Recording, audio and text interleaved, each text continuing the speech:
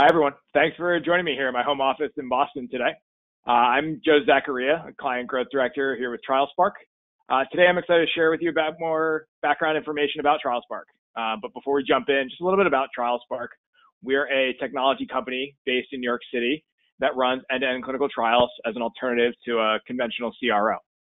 So our presentation today is going to be about creating shared infrastructure that increases the speed of clinical development. So like everything we do here at TrialSpark, everything begins with our mission. We have a pretty ambitious mission here to bring new treatments to patients faster and more efficiently by reimagining the clinical trial process.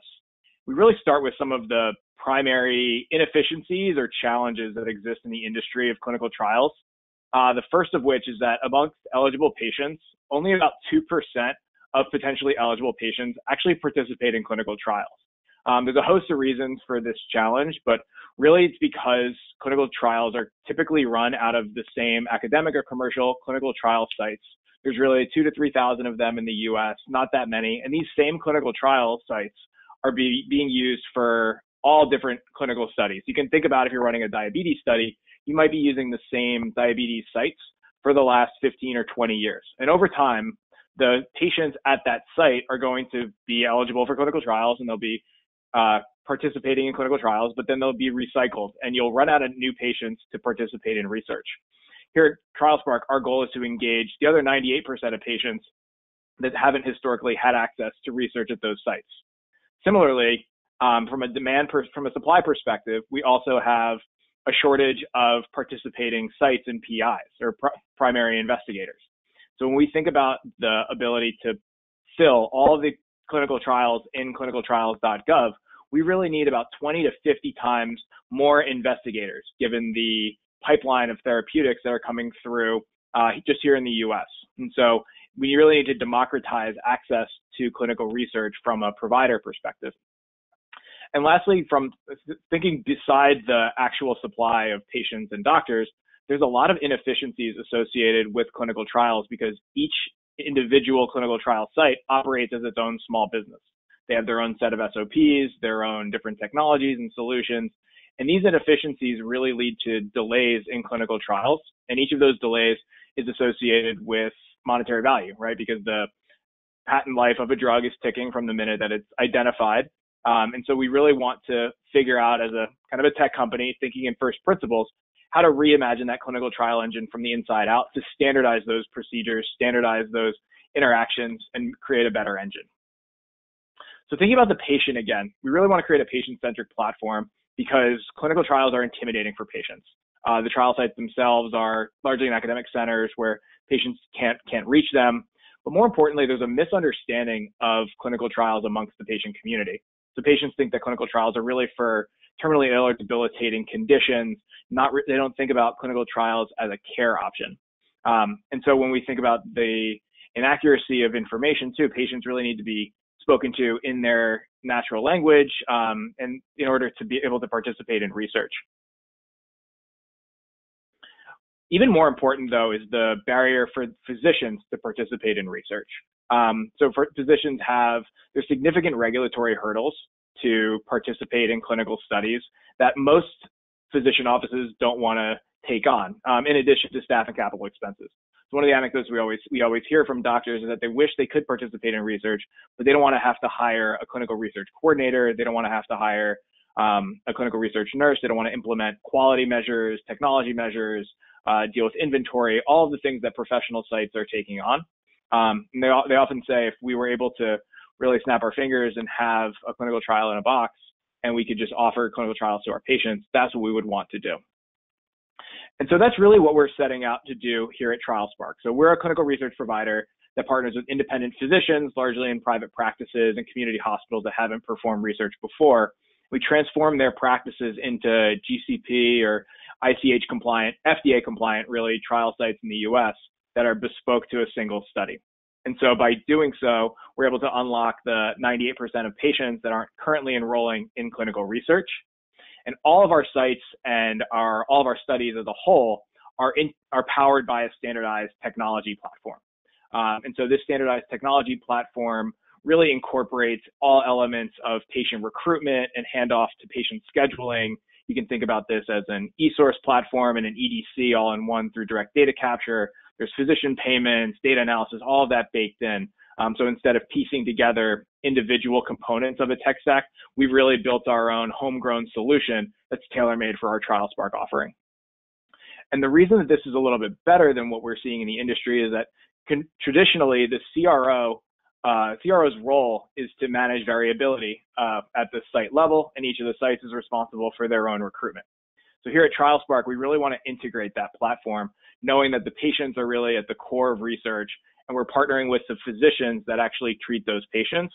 And then here at TrialSpark, we are powering the sites themselves. And when we aggregate all of those sites into the full program, there's a lot more operational efficiencies that are created, in addition to a better patient experience. And so before we get into actually how our model works, just wanted to share some insights from a recent study that was really successful. So we were running a dermatology study for a large pharma sponsor where we were less than 20% of sites in the study, but we were responsible for recruiting over 30% of the total patients for the study. We wanted to use this case study because we was able to compare our effectiveness to what we're seeing on a national basis from their other academic and commercial sites, and we're really about 40% faster. This is pretty typical of what we're seeing across our studies in the US, and so we're enthusiastic about dermatology as well as other indications that we're able to support. So when we think about our model, it really boils down to three core elements that really make the engine hum. It's the network of our trial sites, it's streamlined trial management, and then it's the actual activities associated with patient recruitment. So our trial sites themselves, we actually provide the CRCs and the staffing to make the sites run. As I mentioned earlier, one of the biggest barriers to research is that doctors don't want to hire clinical research coordinators, that there's a lot of turnover amongst clinical research coordinators. And so we're able to deploy a fleet of TrialSpark fully employed CRCs to manage the research, to support the physicians, because oftentimes we find that the best corollary to a high-performing site is a high-performing CRC.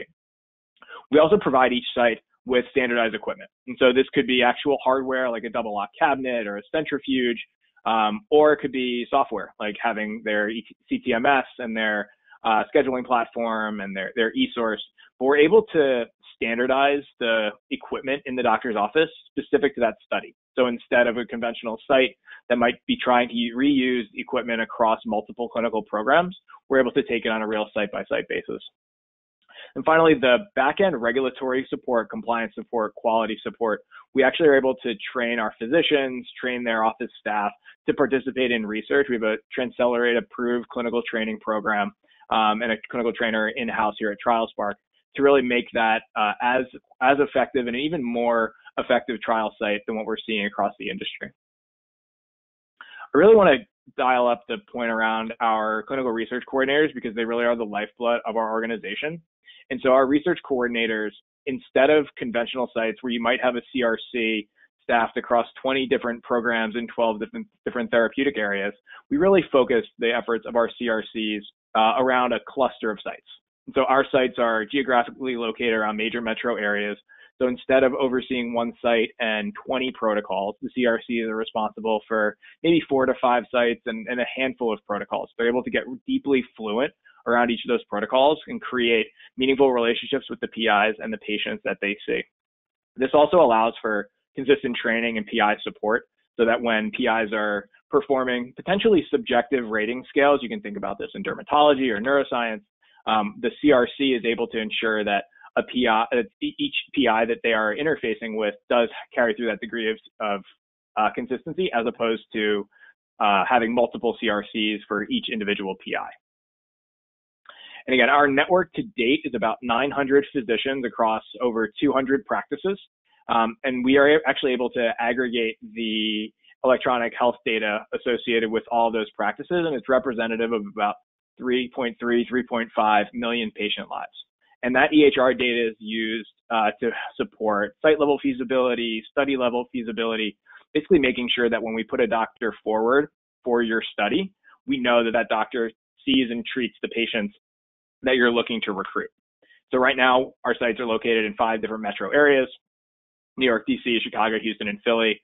but we're really located outside of the major metro areas. So for New York, for instance, most of the academic sites are in Manhattan proper, but the large majority of our sites are deeper into Brooklyn, in northern New Jersey, in Staten Island, where historically patients may have had to commute over an hour to the Mount Sinai's or the New York Presbyterians of the world. But by enabling them to participate in research in their local community, we're able to reduce that barrier to entry and increase the diversity within clinical trials, which I'll get to a little bit later. So I'm going to talk a little bit about the actual trial management itself. So up until now, I've been talking a lot about the sites and the recruitment, but we've also want to bring it all together and manage all elements of the trial as a fully outsourced provider of clinical research. And so all of our trials have one single contract and rate card, one central IRB, and one set of SOPs.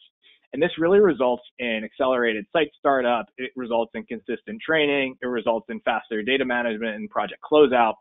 And again, compared to what we're seeing in other conventional research, when we have to piece together multiple pieces of technology, it is just much more efficient, but it also does lead to better data quality. So TrialSpark's technology platform is named Pilot. It's a direct data capture platform, which really means that we have a consistent eSource and EDC that is deployed at all of our sites.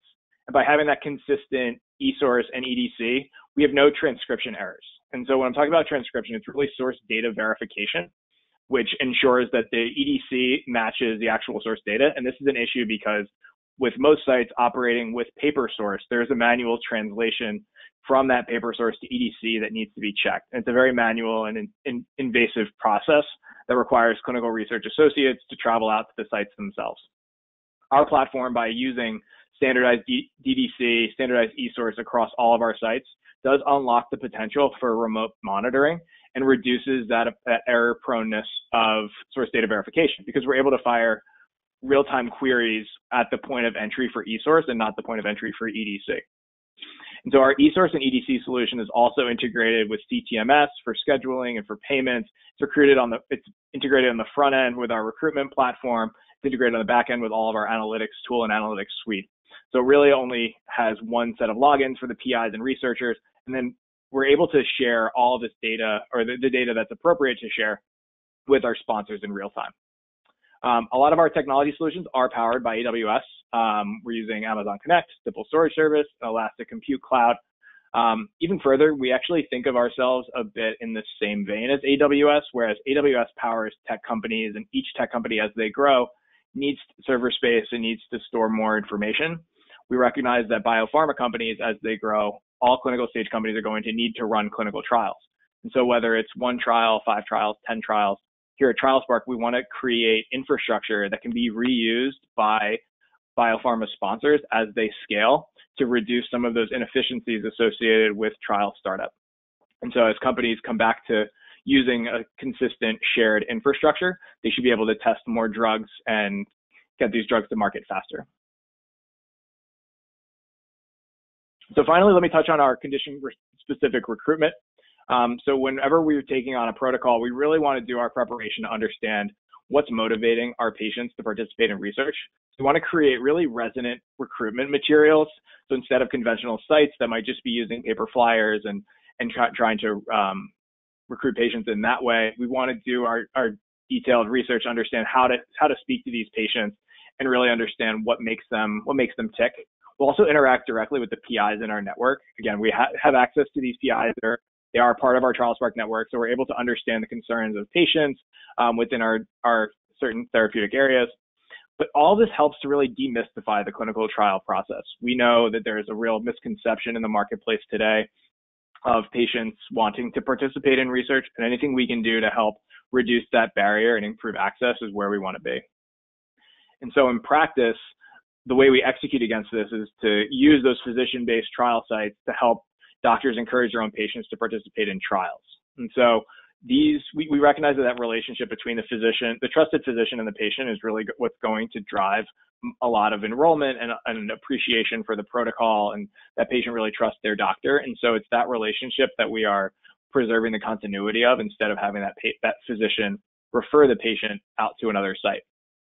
We're also able to access 70 different EHR instances I mentioned earlier to ensure that the patients that we're putting forward to a clinical research program actually have the diseases. And this helps us to reduce the screen fail rate and improve the patient experience. Then we also do digital patient recruitment, geo-targeting patients in a certain metro area or certain zip codes that might be 5 or 10 miles away from a clinical trial site, because we recognize that not all patients with diseases are seen by existing physicians. They might be having a flare. And so by using the actual trial site itself and that infrastructure complemented with external digital recruitment does create a holistic recruitment platform. By using this platform for recruitment and our site network, we've actually found that a byproduct of our model is that we're able to engage a more diverse group of PIs and a more diverse group of patients. So we found that non-white patients at TrialSpark exceed those of traditional sites by about 2x. Largely the African American and Hispanic communities are more overrepresented in our studies, which is great because there's a lot of initiatives that we're seeing to improve patient diversity and patient centricity. We didn't go out to create a diverse platform for patients. This is really a byproduct of our model, but it's one that we really embrace. We really encourage all clinical research providers to try to engage as many and as diverse patients as possible. And so finally, when we actually think about our recruitment campaigns, we invest a lot of time and energy in being able to actually speak to the patients. And so these are some of the materials from the vitiligo campaign that were used across different social media platforms, across different physician offices, and all the different campaigns that were run. Just a little bit more about TrialSpark. As a whole, we do run therapeutic intervention trials in a couple of major therapeutic areas right now. This is really a product of where sponsor interest has been historically. Our model is very therapeutic area agnostic, and if sponsors want to partner with TrialSpark, we can create de novo trial sites in as short as 6 months. When we think about the trials that we've run to date, they've really been around immunology and inflammation, where there's a lot of patients presenting out in private practice, and the drugs are largely safe. There are certainly therapeutic areas that don't make sense for the TrialSpark model, where it's an invasive procedure, requires an inpatient stay. For instance, we're not in oncology right now or rare diseases. However, dermatology, respiratory, GI, endocrine metabolic, certainly our sweet spot to date, but we are rapidly expanding into other therapeutic indications. It's hard to give a presentation today and not really talk about COVID-19. I've been really impressed with our TrialSpark operations team adaptability and flexibility to retain patients and ensure continuity of care amidst COVID-19. Because at our core, what we want to do is protect the safety of our patients, protect the safety of our TrialSpark employees, but then also ensure that data quality in the trial is resilient. And so a few things that we've implemented across our programs are remote visits and monitoring powered by Part 11 compliant telehealth solutions. We've implemented direct-to-patient IP shipping and courier use. We've engaged with some local labs for safety assessments. And then again, Pilot is a platform that can be used for remote data entry, remote data monitoring. So that's really, again, a byproduct of our offering. But I think one of the most unique elements of our model is our cross-site collaboration. And so with our cluster of sites in certain geographies, particularly New York City, we've seen some sites close due to coronavirus potential exposure and reduced mobility. And so we've been able to create kind of a partnership between our PIs and our sites that they're able to support each other and the patients that are associated with each of the sites. So while this is certainly a trying time for us as a society, we've been really impressed with our operations team, our physician partners, our patients, our sponsors, everyone in our ecosystem who continues to push trials forward in the name of patient care. So that's my presentation for today. Thanks a lot for bearing with me and learning a bit more about TrialSpark. Should you guys have any questions or wish to connect, I can be reached at joe@trialspark.com. And for more information about TrialSpark, including our coronavirus-related activities, you can find us at trialspark.com/sponsors. All right, thanks everybody.